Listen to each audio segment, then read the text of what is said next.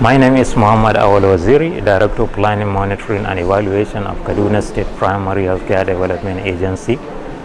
We are here to develop establishment planning, which is part of the process of corporate planning that had started some 2 months ago.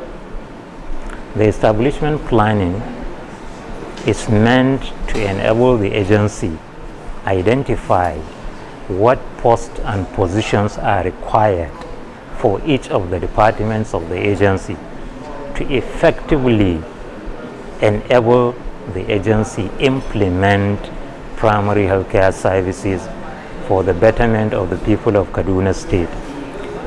Once we are able to identify these posts and positions, it will make for efficient service delivery, which at the end of the day will translate into improvement of the health and well-being of the citizens of Kaduna State.